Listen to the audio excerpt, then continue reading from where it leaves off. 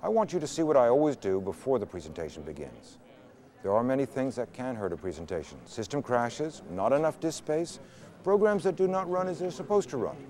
But inevitably, these are all caused by human errors. There is, however, an incredibly simple remedy to stop these human errors.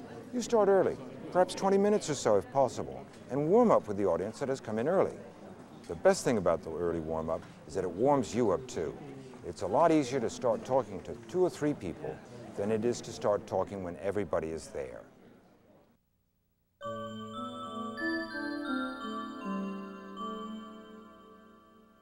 Hello, I'm Theo Armour. I provide marketing and technical support to the Autodesk distribution network in Southeast Asia. Now, what am I going to do right at the beginning of a seminar, right when the show begins? I'm going to show you some of my best material first. As you can see, I've been running some material that uses logos, and I often do this. Usually I show the logo of the customer that I'm visiting, or the logo of the distributor or the dealer that is sponsoring my presentation. The customers love this. If I'm talking to a manufacturer, I may create an NC toolpath of their logo. In talking to an architect, I may make a plan in the shape of their logo. Okay? Now, in doing this, the customers are seeing a familiar corporate image, but in an entirely new way. I may show material that's not interesting to everybody. It may be too technical for some. It may be not technical enough for others. Okay? But when I show some of the magic right in the beginning, okay, I can just feel the audience sit back in their chairs and relax. Okay? They're on my side, and they'll be on my side now for the whole presentation. Okay? So having established my credibility now, I must begin to transmit my objective. Okay? I must start getting my points across. So we come to what I call the main point section of a presentation.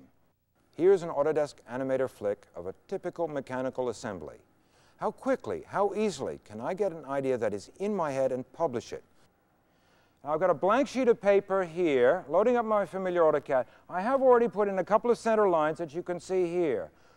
I can go and select any command I want. I'll use the polyline command, come onto the screen, and when I click my mouse, I'll establish the endpoint of the first line. Okay? Then I've got now what we call a rubber band line. As I move around the screen, you can see it move with me. When I click again, I will establish the endpoint. Now I can keep on clicking and draw new lines. As I move around, I'm going to be building up the profile of the cover to the brake assembly that we saw just in the last flick. Click, click, click, click. I begin to break up the part, to build up the part, build up the brake. Now we've got a 2D profile, but let's look at it in isometric. I could now go and finish off the part by drawing the other profiles. But in order to make it faster, for this demo, I've got a special menu where I can call up profiles I've already made that are in a layer that's been hidden. So I'll turn on the layer, and there we can see all the other profiles. Now I want to begin to turn the drawing into 3D. So what am I going to do? I'm going to use the AutoCAD Surface of Revolution command. Come down and pick it on the menu, and then pick the part.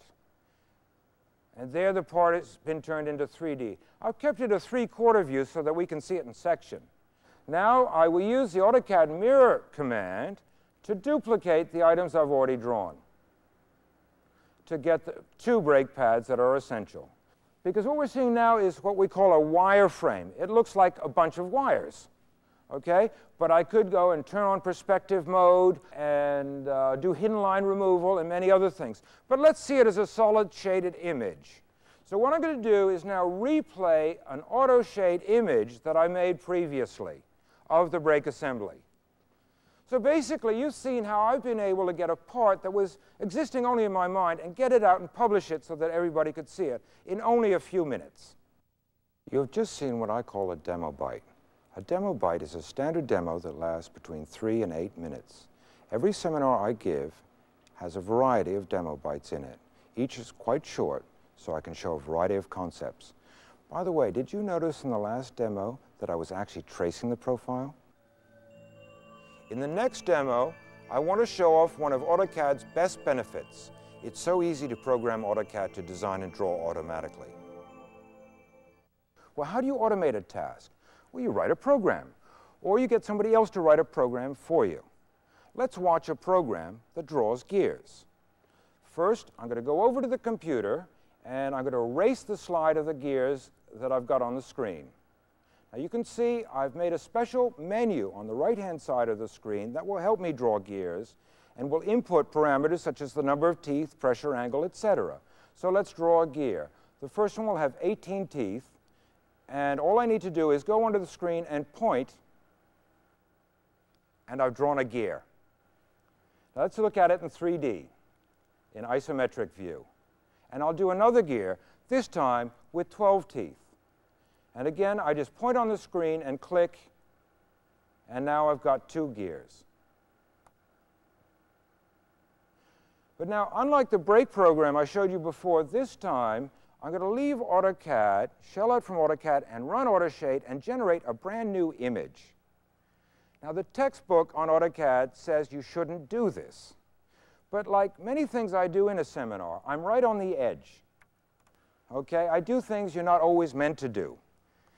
I think the audience feels this, okay? And they love it when an expert crashes something. But aha, it's working. We're okay. Well, what's the point of all this? I've shown you now how you could design a gear, not in hours, but in seconds. We can go much, much faster than we could do in the paper world. Well, how did I do this? As I said, I used a program. Where did I get the program? Well, it's one of thousands of public domain and shareware programs that are available that work with AutoCAD. Where can you get programs like this? Well, you can get them from your dealers or from support organizations, or you can download them from bulletin boards like CompuServe. I want to go over what I did in that last demo. First, I showed a picture of the gears, then I drew the gears, and finally I showed a shaded image of the gears. Why did I repeat it 3 times? Well, I want you to always know what I'm trying to do, what I'm trying to draw. Because the moment I have you following my method, I can begin to hear you say, gee, I could do that. Give me the same system and I'll do it too. In the next demo, I'm going to try and take CAD out of the engineering office and make it a tool for the whole organization, especially marketing and sales. Now in Taiwan, the largest manufacturer of bicycles is a company called Pacific Cycle. They export bicycles all over the world. Now, in the old days, it used to take them 3 or 4 days just to do one drawing of one bicycle. So that when a customer was visiting from overseas, during a typical visit, the customer might see only just one design. Then Pacific Cycle got AutoCAD. And with AutoCAD, they were able to reduce a design cycle down to about half a day. Then last year, Pacific Cycle went to the China Productivity Center in Taipei, Taiwan, who are also an AutoCAD training center, and asked them if they could design some software that would customize and automate the designing of bicycles. I'm just going to drop down and bring up a slide of a bicycle. Okay, here instead of dimensions, what we're seeing are letters. Later on, each letter will be replaced by a dimension, and we'll draw a bicycle frame. In fact, on my menu, I've set up all the parameters that I need in order to draw a sport or a racing bicycle. So I'm just going to drop down and hit return, and we've put in the parameters that were on the menu. Now all I need to do is choose a bracket. This time I'll choose an H70, and we've drawn a bicycle frame, all fully dimensioned. Now notice the top rail of the bicycle is flat, because this is a racing bicycle. But now let's draw another bicycle. I'm going to use the AutoCAD command modify and then erase window and erase this bicycle frame. I'm going to go back to my demo menu, and this time let's do a hiking or MX type bicycle. I'll select the kind of bicycle that I want and hit enter, and this time I'll pick a bracket that's a V65. Notice now that the top bar is sloping, and I've designed a second bicycle in seconds. But now we must finish the bicycle, so I'll go back to my special cycle menu and load the assembly menu that will allow me to finish off the bicycle and put on the accessories. First, you can see that all the dimensions have been turned off. They're still there, but I've just turned off the layers that they were on. Now let's put on the accessories using the AutoCAD icon menu commands. What kind of wheel do I want? I'll choose, say, W5, for example. Up come the wheels. What kind of seat? I'll use an S2. For the handle, this is a hiking bicycle, so we should have a raised handle. I'll do H4.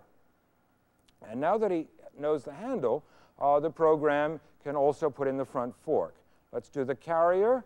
I'll put one with a luggage rack, C5, and a fender, F2, for example.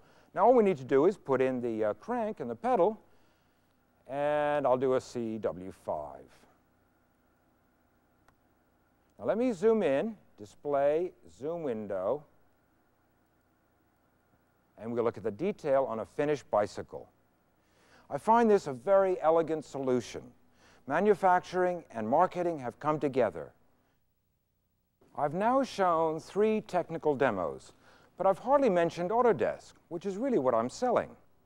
I must show to you that if you want to do the same kind of magic, then you can't use just any products. You've got to use Autodesk products. So I've got to show everybody, including the non-technical people, that the decision to buy Autodesk products is a good, safe, and economic one.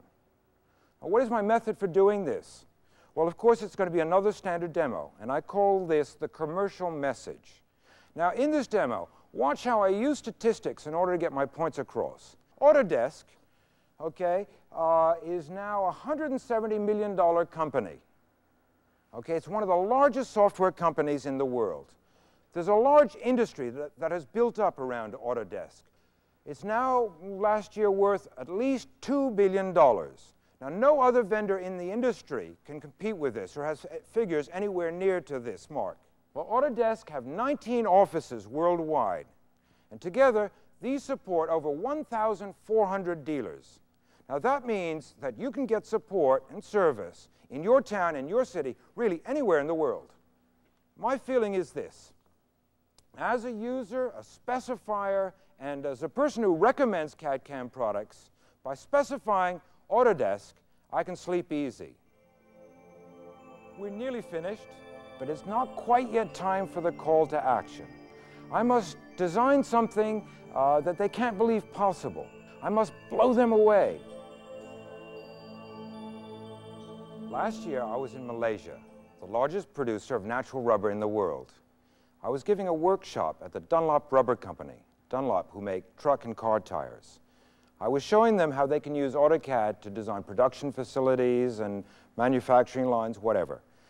When I was there, one of their engineers came up to me and said, "Theo, can you design a tire with AutoCAD?" He said, it's really difficult to do, either in 2D or 3D.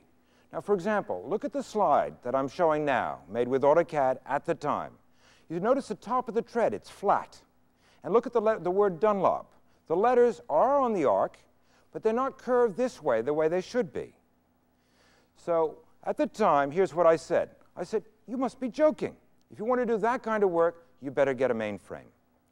A while after that, I was in the Philippines, and I was giving a workshop at San Miguel. They're the largest breweries in Southeast Asia. Now, one of their engineers came up from the people from the division that make bottles, the bottling plant.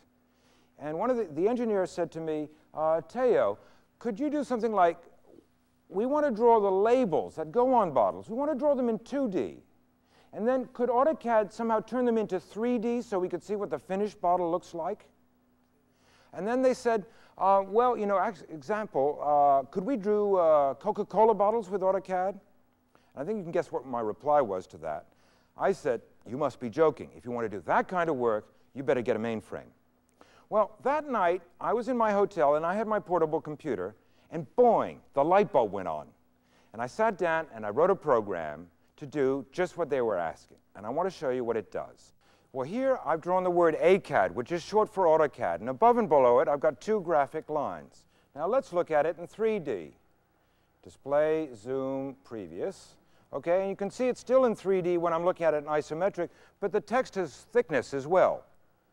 Okay, now let's load up my software, Options, Map Surf, and we'll bring up the program I wrote. Now, the different options. I could take this text and put it on a horizontal cylinder or a vertical cylinder or an ellipsoid or a cone or whatever. But I'm going to use the ellipsoid, okay, which is like a football shape.